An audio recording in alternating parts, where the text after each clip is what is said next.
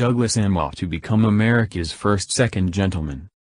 Douglas Emhoff, the husband of Vice President-elect Kamala Harris, will be the first male spouse of a vice president come January. Second gentleman.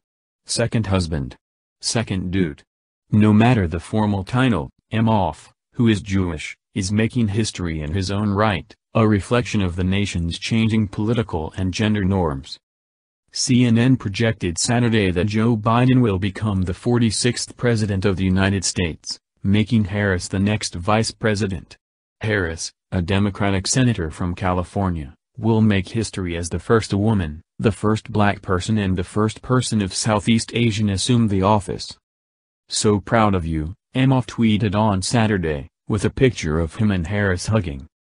Emhoff, a successful entertainment lawyer, was a mostly quiet and supportive presence on the campaign trail when Harris was running for president during the Democratic primary. Harris dropped out of the primary race in December and joined Biden as his running mate in August. Emhoff shied away from the spotlight, and was often seen backstage or at the edge of the crowd at Harris events sporting a Kamala t-shirt.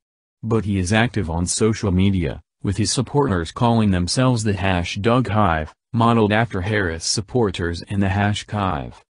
He garnered attention last year when he rushed on stage to protect Harris after a protester came close enough to the senator to grab her microphone. Emhoff also defended Harris when Donald Trump Jr., the president's son, retweeted a racist lie that Harris is not a black American because her parents immigrated from Jamaica and India. Harris and Emhoff met after they were set up on a blind date in 2013 by Harris' best friend when Harris was California's Attorney General. Emhoff was, at the time, divorced from Kirsten Emhoff, with whom he has 2 children, Cole and Ella. Emhoff proposed to Harris in 2014 after a swift courtship. The couple was married at the courthouse in Santa Barbara later that year in a ceremony officiated by Harris' sister Maya. Harris wrote in Elle magazine in May 2019 that her stepchildren came up with her moniker Mamala a few years after she and Emhoff were married because they preferred the term over stepmom. "My family means everything to me.